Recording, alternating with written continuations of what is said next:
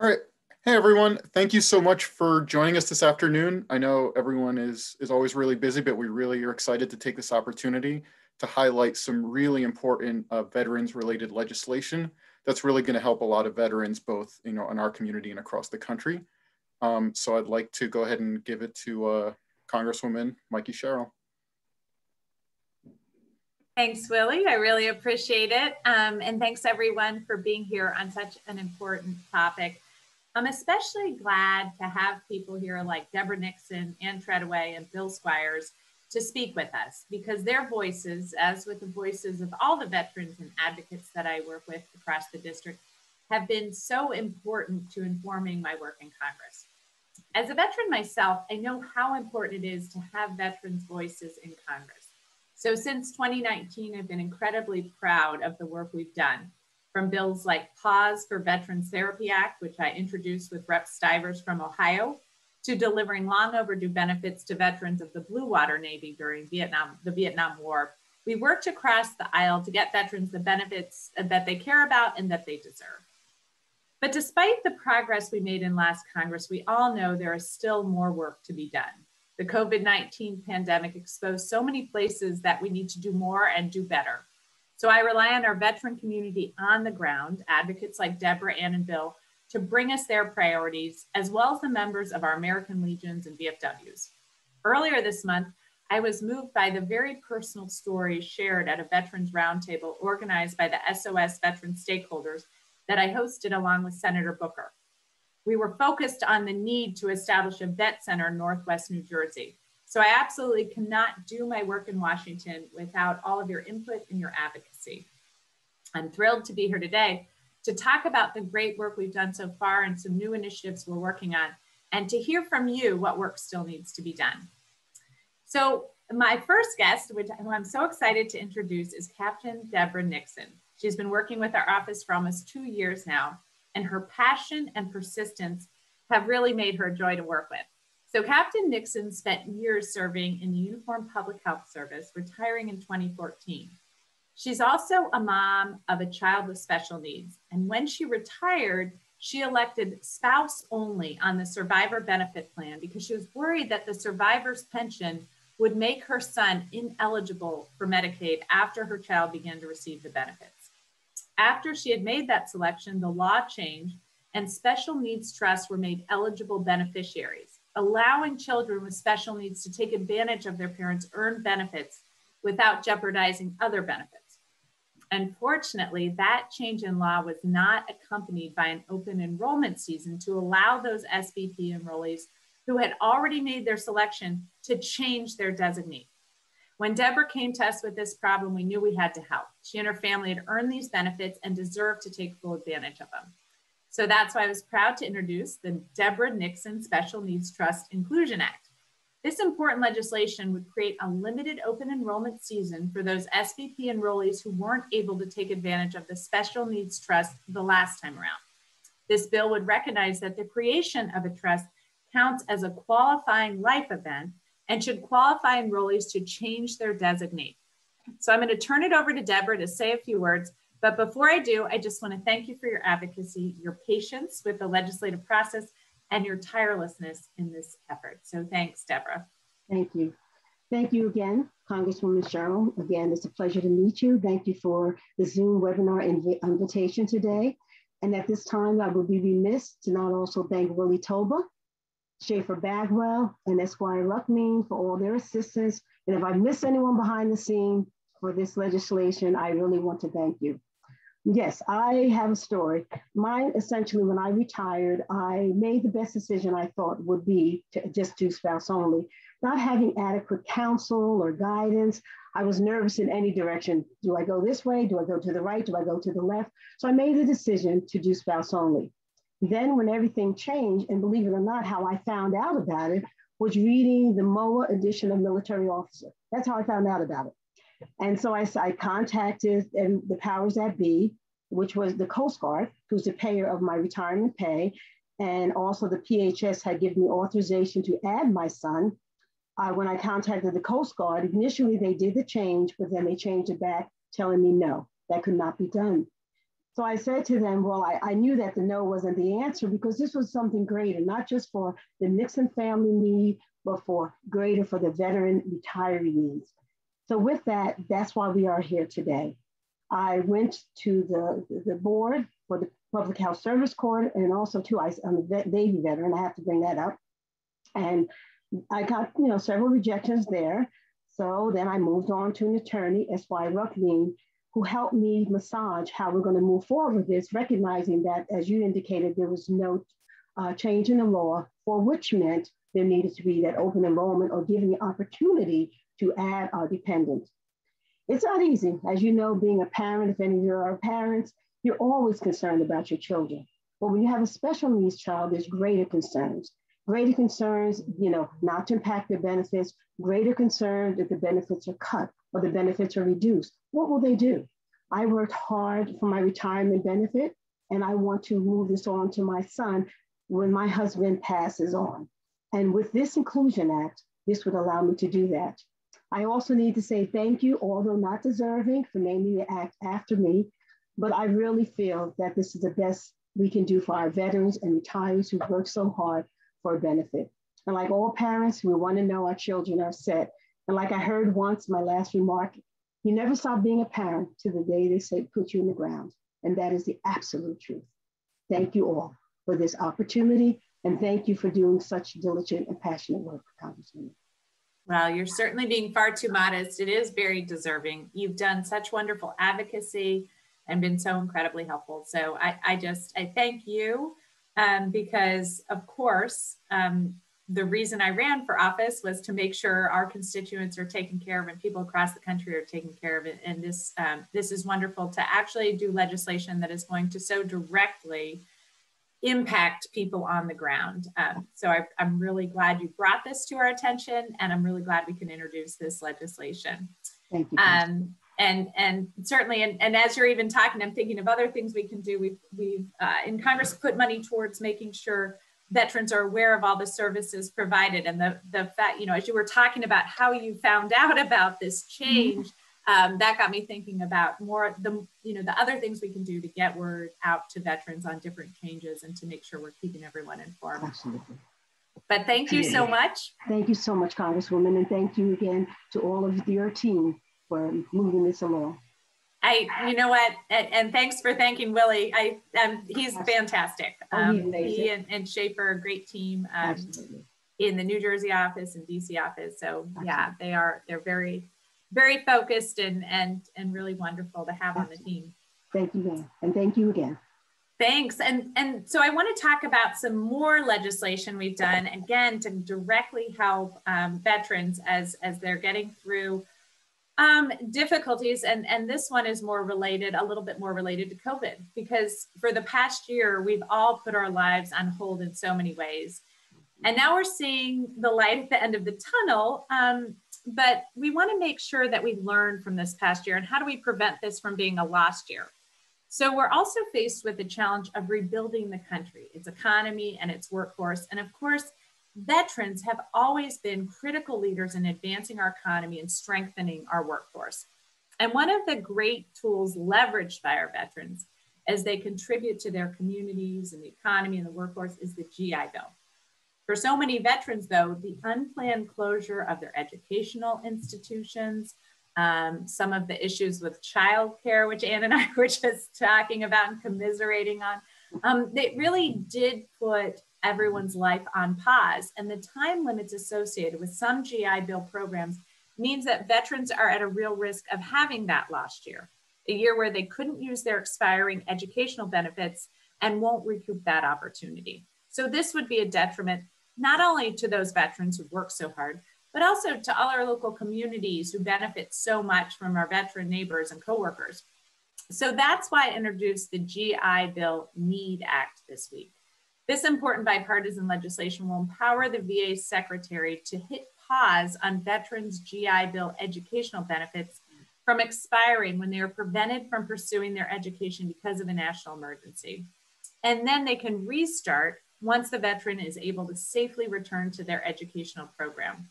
This is really just a common sense solution that not only will ensure veterans get their well-earned benefits, but also ensure that our communities benefit from veterans returning to the workforce with increased skills and capabilities that'll help us all recover from the past year. So I have to thank the veterans who raised this issue with us on virtual roundtables and in conversations with my team, including Ann Treadaway, who we have here today. Her advocacy with our office really highlighted how important this bill will be and what a difference that extra year can make. So Ann, do you want to talk a little bit about your experiences? Absolutely. And I want to take the second to echo everyone else and thank you for your leadership and your team's leadership on this important legislation. To be honest, this makes sure that veterans don't fall through the cracks, the ones that are impacted by this. What we've seen is that we know that student veterans, about 40 to 50%, have children. Around 50% are working full time. So when COVID happened, as we were talking about childcare, I have 5-year-old twins who could bust in at any moment. If I was taking a class, that could cause a problem, as it might during this meeting. For our students, what we found, and I can speak for not just Rutgers and New Jersey, but the Big Ten as well, in our meetings, we've discussed seeing a drop-off in enrollment. And that reason has a lot to do with either no childcare or having children who are also doing synchronous classes. You can't all be at the same table doing those classes effectively. And the priority, as Deborah mentioned, is the children, right? They're the focus.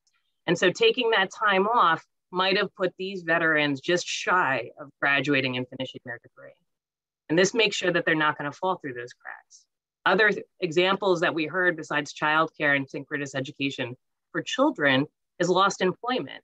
The GI Bill is incredibly generous, especially the post 9/11 GI Bill, but there are other costs associated with education. And because of layoffs and other COVID realities, those individuals might not have that extra additional funds to continue on. And another, not complaint, but reason we saw students not enrolling for another semester or choosing to take some time off was because they're not getting the same level of support they would get when they're physically on campus. There's a reason there's a reason that veterans choose to attend physical classes, not just the support they get from the faculty in the classroom, but on campus. And as much as we've tried to compensate with that through Zoom and virtual meetings, it's just a bridge a little bit too far to cross. So because of this legislation, we're going to make sure that those students can come back when we're back in class and pursue their education. And so again, I just very much appreciate this. And I know I speak on behalf of my peers in the Big Ten and other individuals who work with veterans in higher education. This makes a difference, and those veterans are going to appreciate not being forgotten. I think you raised such great points. As I mentioned, I'm not sure how you're doing this meeting, quite frankly, with 5-year-old twins. I was joking with Ann earlier. I have a 9-year-old, and she and her 12-year-old brother were running through my room the other night as I was trying to conduct what I thought was a fairly important meeting. They did not agree with me. So it's been, and that's with kids who are slightly older. So it's always a struggle, especially as we're going through homeschooling and trying to get through it. And I think you really raised another great point. And I went back to school after my service in the military, and it's different. When you go to college, as I did right after high school, you're sort of in that mindset, you're ready to go back to school. But once you've taken that time off, I was in the Navy for almost 10 years, going back to school, it's a little bit of a shift, and you have to kind of get back into that. And it would be difficult if you weren't in person, if you didn't see other students who after class you could kind of talk to. And a lot of the students who are at our universities who maybe went right after high school, don't have families, they can, maybe get on Zooms all night long, whereas you're trying to put the kids to bed and can't really join that. So that in-person experience, I see why that would also be so important. So again, this is something that I'm so thankful to you for advocating for, because it just means so much when we can actually pass legislation that will be meaningful on the ground to people's everyday lives. And that's what I'm hoping this will do. So thank you again as well. As everyone can see, we just have such great veterans in our district and in the state. So I'm so happy to have you here today. And another even though I like to tease him a lot, so it kind of pains me to tell everyone how awesome he is, because I usually like to give him a little guff because he was a P3 pilot and I'm a helicopter pilot. But I'm so proud today to talk about all the assistance that the American Rescue Plan delivers to help our veterans and their families to get the care and services they need. And so I just have one of our fantastic veterans here, Bill Squires, who does so much for our community. So even before the pandemic hit, too many veterans in our country were facing issues with finding a suitable job, finding stable housing, and making sure they had reliable, ready access to healthcare, especially mental health care services. All of that got even harder as COVID spread through the country. So we delivered over $16 billion to bolster the VA's health system, which has really been critical to meeting veterans' health needs over the past year. The flexibility of the VA's providers to see and treat patients under new protocols and via telehealth, it's really been amazing. We provide additional assistance for job training, claims processing, and making sure the VA is ready for the next pandemic.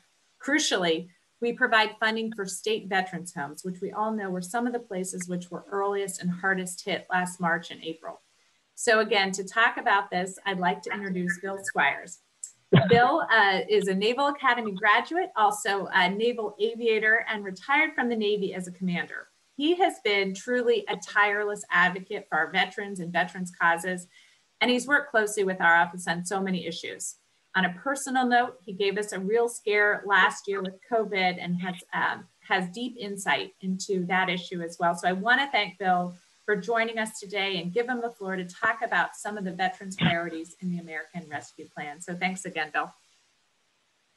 My pleasure, Mikie. It's an honor and privilege to live in Congressional District 11, I can tell you that.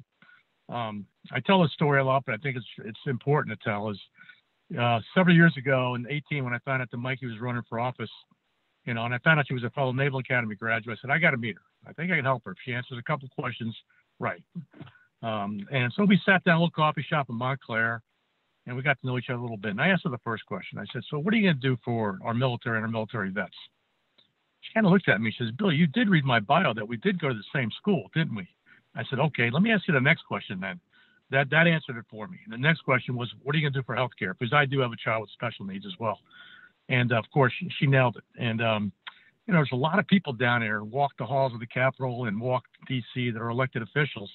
But I will challenge anybody to find somebody who not only talks the talk, but walks the walk like Mikie does. She's a person of conviction. She's a lady of her words. And I've closely observed her, and like I brag about her all the time to my friends who don't even live in New Jersey, but all over the country about how fortunate we are to have her as our Congresswoman. But the veterans, extremely important. I'm a veteran. I'm fortunate. I don't have any disabilities, but I know veterans who do, and the mental health's an issue. Homelessness is an issue. Getting jobs is an issue. And when I look at what everything the American Rescue Plan has done, I mean, $14.5 million to support the healthcare, $14.5 billion, to support the VA's healthcare system. And that includes, vaccination distribution efforts, supporting the state veterans homes, out of sight, out of mind for a lot of people. They don't realize what's going in some of these hospitals and some of these homes. We absolutely need that support. And also providing money that to help train veterans for jobs.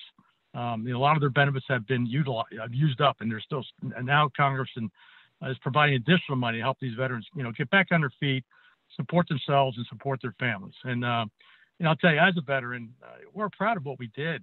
I'm not sure we really expect a whole lot when we get out, but there are services available to us that we want to take advantage of. We want to be treated correctly, and I think I'm seeing a turn. I know I'm seeing a turn, and it's a credit to Mikie. Like I said, I don't know what else I can say about her and her support. Like I said, she walks the walk, she talks the talk, she gets the job done. And I know it's nice to hear these stories about continuing education and about Miss Nixon there about being able to support her child with special needs. And these things don't get done. A lot of, I think, elected officials will listen, but they won't do anything about it. Well, Mikie's the exception to the rule. So I'll always be here for her. No longer, whether she's in office or not, because she's done so much for me personally, As a matter of fact, Mikey, I'll just show you. Tomorrow's my 1-year anniversary of going into St. Barnabas.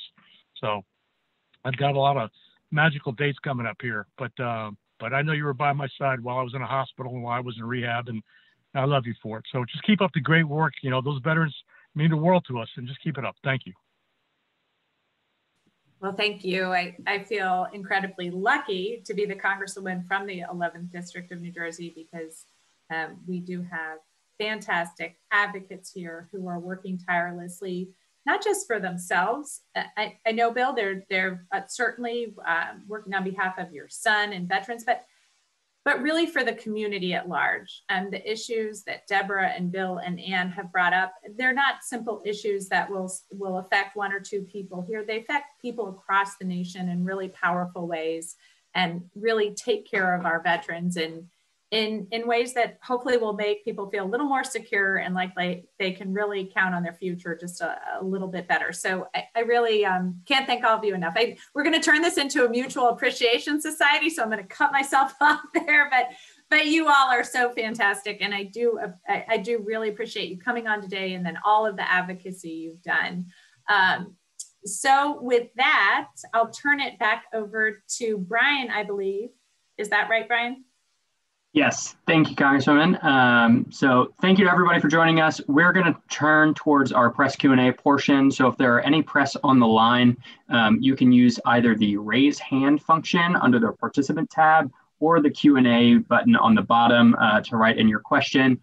While we give that a few minutes to populate, and if there are any questions adding to the queue, I had a few questions that were written into me by folks who were either dialed in or couldn't make it. First, Congresswoman, what's the impact that you've seen to veterans care during COVID, and what can be done to address those issues in northern New Jersey? So that's a great question. And I'd say one of the hugest impacts across the state, and as you know, some of the general issues sometimes impact our vulnerable veterans community more, and that's mental health.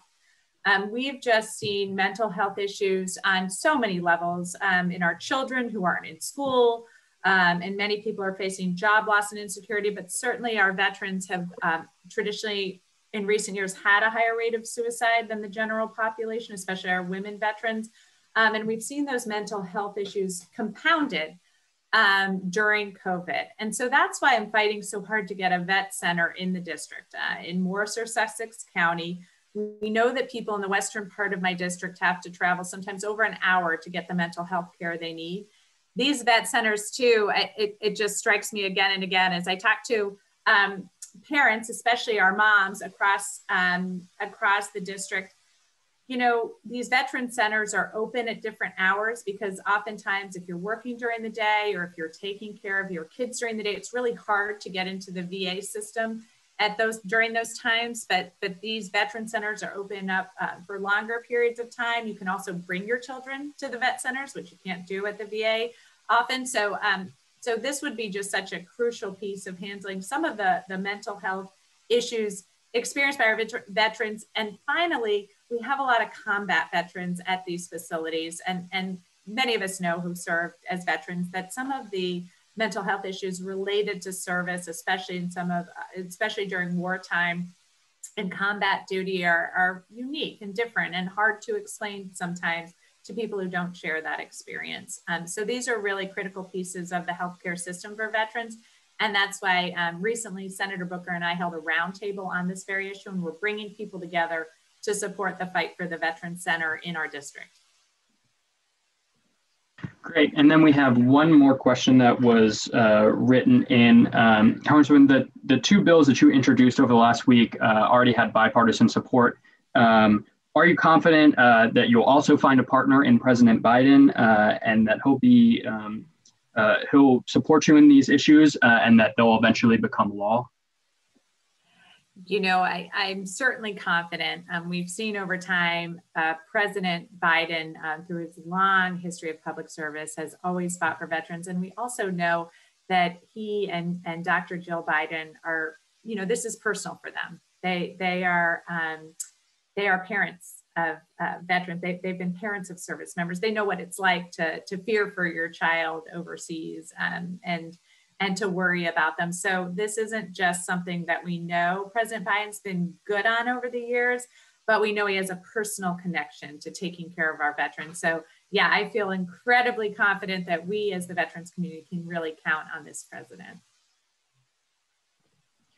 Great, and then we've got one hand up from, I believe, one of our veteran stakeholders who's also on the line. I am going to call on him. Wayne Stein, you should now have the ability to talk. If you could just unmute yourself and ask your question. How you doing? Good afternoon. I just want to commend everybody on our great work, especially Willie Toba. Really appreciate Willie's hard work and coordination. I'm the commander of VFW Post 8096 over there in Butler.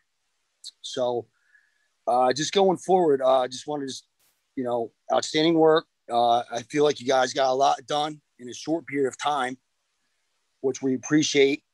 I have a meeting next week. I'm going to convey everything that was said at this meeting to my veterans. As far as the vet center goes, I personally had used vet centers in the past. Sea Caucus, I believe in Bloomfield one, received excellent work there. They have a group counseling session that they did with combat vets like myself. I was able to definitely help myself out along with a lot of other veterans who I know and work with closely. And I appreciate you guys, what you're doing. Keep up the good work. And I look forward to working with you all in the near future. Thank you. Well, Wayne, thank you so much. Obviously, thank you for your service. And thank you for talking a little bit about these vet centers from a firsthand point of view.